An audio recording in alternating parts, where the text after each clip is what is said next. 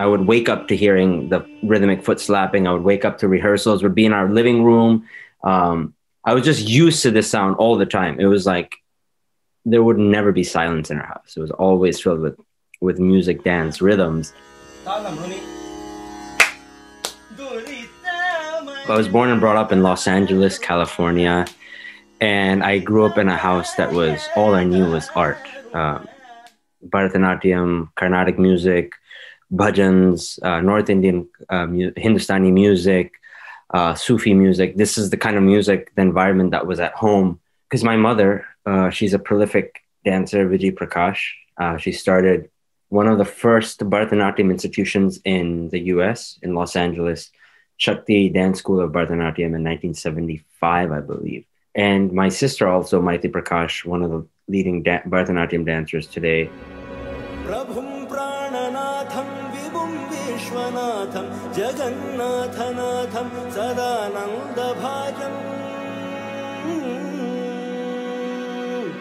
bhavat bhavya bhuteshwaram bhutanatham shivam shankaram shambhumeshanamide.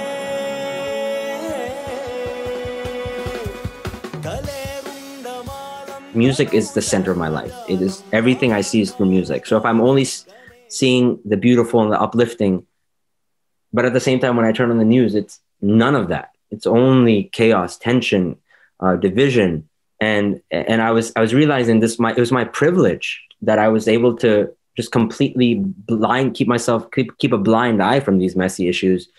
And that kind of hypocrisy disturbed me, as well as seeing the hypocrisy of the leaders and the political power politics that is happening in both countries I call home, the USA and India. Like, it's gotten me to question this idea, this aesthetic of beauty in music. Can we shout in Carnatic music? Does everything have to be sung? There's all these sonic questions I was asking of myself, to try to push myself. And so songs deal with isolation, deal with reactions and to all the hate that we saw.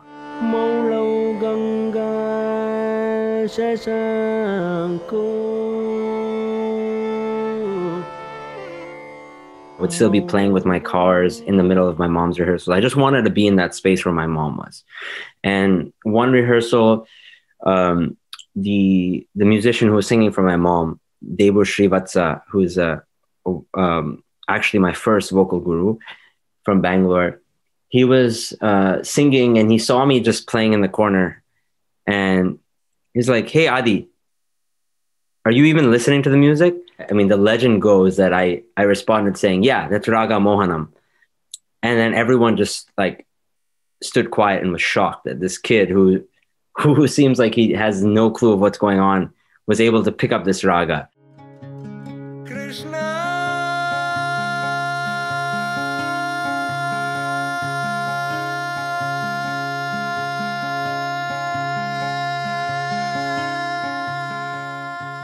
Like many of my friends, when I talk to them, my Desi friends, we all kind of went through the same experience where we felt like an outsider and we wanted to fit in. We kind of felt embarrassed of our Indian culture when we're in the American social setting. I was embarrassed to share my Carnatic music with my friends because the few times that I did, they would just be like, "What? This sounds weird. What is this?" I mean, they were young kids at that age, so they don't have a filter, right? So it sounds different. It sounds weird. This kind of shut off this identity of Carnatic music. I do not want to share this with any of my friends, with any of my Western audiences.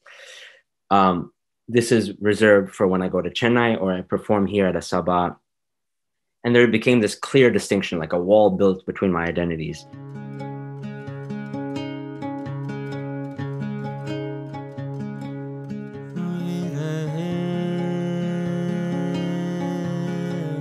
I had been going to India for a few years, performing Carnatic concerts when I was about 13, 14, 15.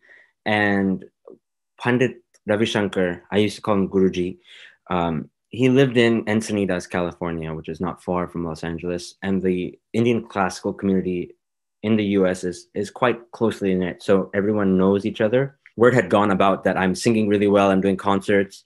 And so he's someone who really encourages young artists. And he, when I was about 15, he called my parents and asked them if I could prepare like a 20 to 30 minute set, a little concert at his house, just an informal gathering. I went there, and I suddenly got quite nervous because there was an audience. There was like some legendary North Indian Hindustani musicians there.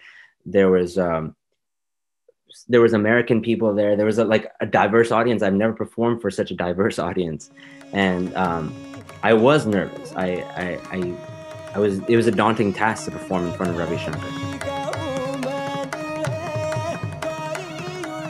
He was so engaging. He was so warm, humble. He was smiling. He was showing his appreciation. One thing that opened my eyes when I was performing with Pandit Ji was the kind of audience that we were performing to. At his concerts, we perform at Carnegie Hall, Hollywood Bowl, Disney Hall, all these venues that aren't typically associated with Indian classical music. I was seeing a lot of, to put it bluntly, white people in the audience. I saw how he collaborated with jazz, with Western musicians, and the whole time he retained his identity. He didn't dilute it or sacrifice it, and that's something that kind of, it sat with me. It sat in my brain. And also this, I think, as I realize now, the desire to be accepted in the Western eye and to be have my music understood by my American friends kind of was also partially a reason why I wanted my music to communicate in a way that would be relatable. I was performing with Anushka Shankar around the time I was performing with Pandit Ravi Ji, and we toured all over Europe. That was an amazing experience. But I was starting to accept that I can be cool and be a classical musician. And it's these small little experiences.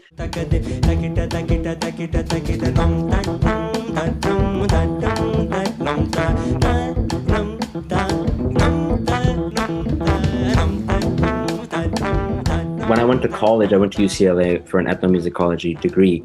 I was around my roommates, and my best friends at the time were jazz musicians, and we found a lot of similarities in the ideologies.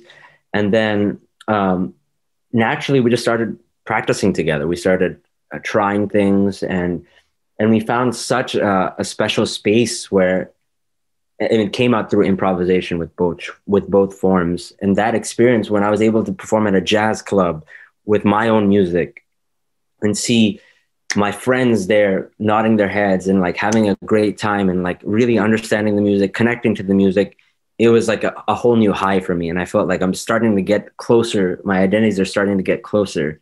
Yes, I still knew that there was a strict difference between Carnatic and what I was doing in my ensemble. There were two worlds that I still kept apart, but I did feel like my identity was I was becoming more proud to share my music.